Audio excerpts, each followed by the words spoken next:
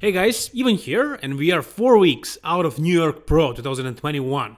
And this is what Nick Walker and his conditioning, his legs, his hamstrings, and his glutes are looking like right now. So this New York Pro is gonna be basically about who brings the best conditioning, because we have a bunch of guys who are very close, right? We have Hassan Mostafa, we have Justin Rodriguez, we have Nick Walker, maybe Blessing Awodibu is in that mix as well. I don't know, we haven't really seen him against the other pros. So it's gonna be about who brings the best conditioning, because these guys are big. They are all big and they're all pretty much complete. So it's going to be about the conditioning. And one thing we don't have to worry about, so rest assured, Nick Walker is bringing it. So take a look at the hamstrings and the glutes. I mean, take a look at the vascularity on the glutes. Who has that? Who has that? And the size. Jeez, I mean, the size of those legs, especially the hamstrings. So I gotta say, Nick Walker has one of the best hamstrings in the business, for sure. And what is also interesting is that he's gonna be 10 pounds bigger than his last show, than Chicago Pro. And I don't think Justin Rodriguez made that kind of progress. So right now he's about 270, 268, 269, as he said in the podcast with Fouad Abiad, and he plans on being 258, 255. And last show he was 245. So he's gonna be probably over 10 pounds heavier than the last time. So imagine that. I mean, when we thought he can't be any bigger, he got bigger. He's short. He's 5'7", guys. 5'7", 260 on stage. That's a huge bodybuilder. That's like big Ramy level, basically.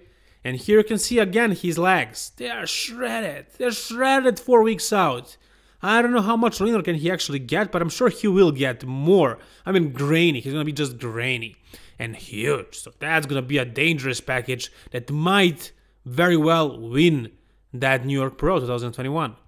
Should we though worry about his waistline and his gut? Is there a gut or isn't there a gut? So this is a 4 weeks out, and you can see that his abs are prominent and he's kind of pulling something that resembles a vacuum. So he's pulling his abs, he's pulling his stomach in.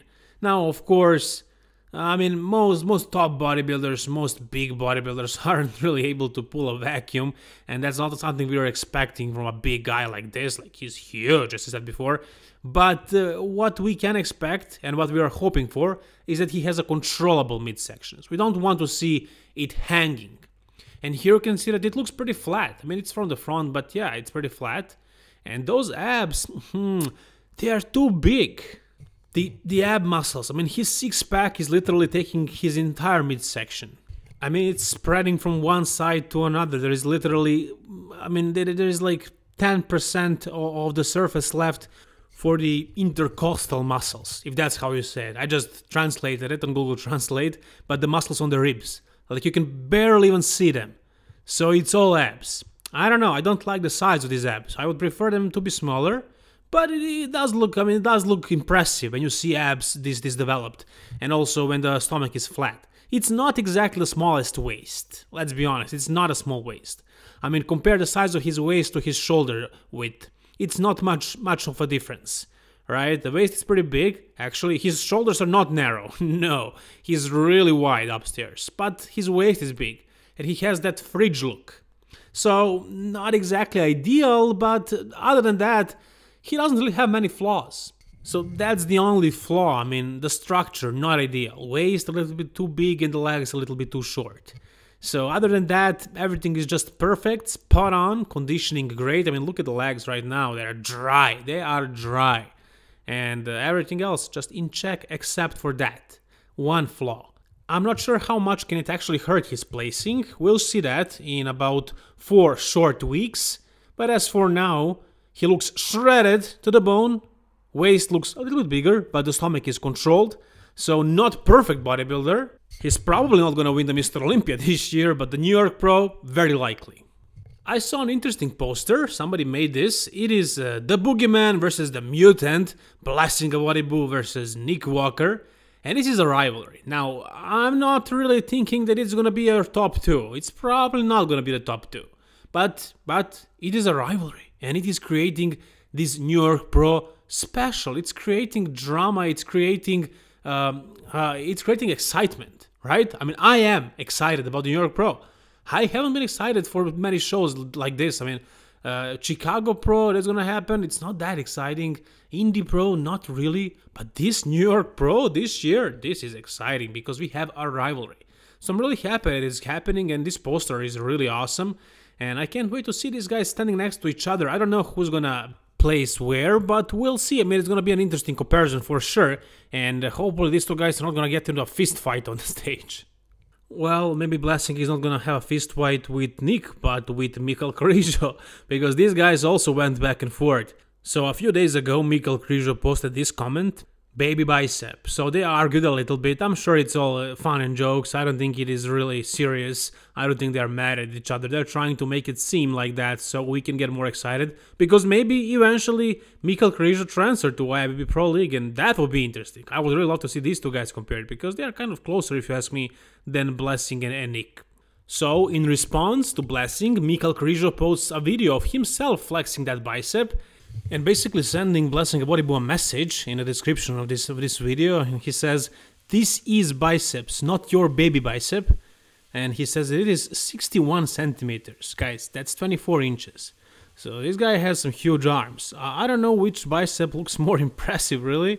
I mean, Blessing also has great arms. Probably not as great as Michal's, but also pretty good arms. And especially in that video, they look very impressive. But Michal's arms are 61 centimeters, and I'm pretty sure that's bigger than Blessing. And I would love to see these two guys compared as well. Maybe we will someday. By the way, guys, sorry if you hear some noise in the background. That's my chicken cooking in the kitchen, and rice as well, because I'm in a hurry. I need to go and train some arms. Anyways, this is a photo of Charles Griffen right now. And I don't know which show he's gonna do. He didn't really announce anything, but he has been posting a lot of updates recently. And in this one, he looks really good. Like, he looks like he grew, especially those arms. So he was always blessed with crazy arms, and he said he added an arm day. And this is the most arm training that he has ever done before. So he doesn't really need to improve the arms, but he wants to make them bigger than they actually are. And he's doing that very well.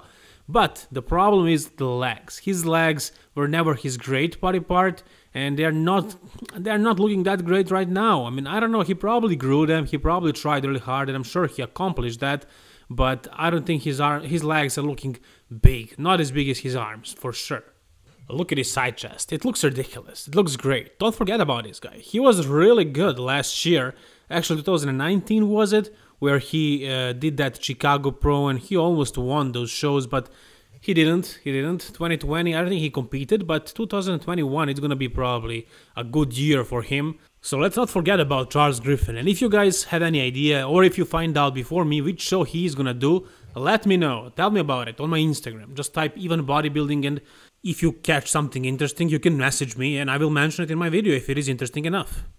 Well, this is something interesting. It is Seth Feroce, who is basically saying that he's not on gear anymore. Not really not on gear, but he's not blasting it. He's on TRT, he's on hormone replacement therapy, he's using only testosterone, and he has been training and eating with focus. He has been really focused, he's been dieting, cycling, carb cycling actually, and this is what he looks like right now, and he does look very impressive. Now, this guy was a huge prospect in 2012. He could have became Mr. Olympia in 2012. I think so. But I mean, look at his shape. And this is him right now on TRT, guys. On TRT. He's not even blasting. So he looks absolutely amazing right here. The shapes are just great. I mean, very classic bodybuilding physique.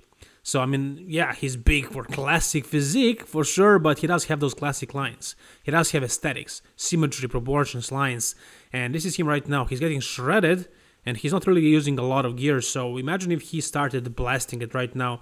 He said that he's not going to be competing again. He decided to stop that, but if he decided to, if he really wanted to push things, he could have become Mr. Olympia. I have no doubt about that.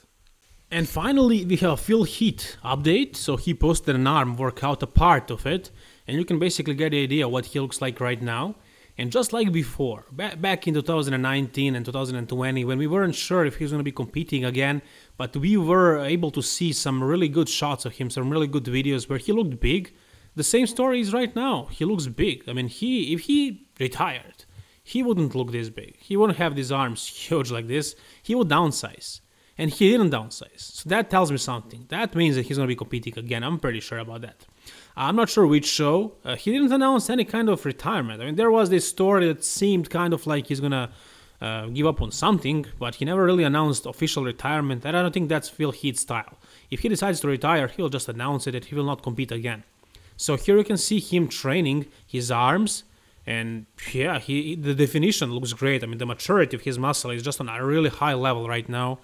Look at all those lines on those biceps. I mean, that muscle is alive. And also in bodybuilding years, he is very young. He's in his early 40s. So he's not even in his mid-40s. And Sean Roden won the Mr. Olympia when he was 45. So he can still compete age-wise. And he looks good. Like, he doesn't really lack anything. He didn't lose mass in any body part, really.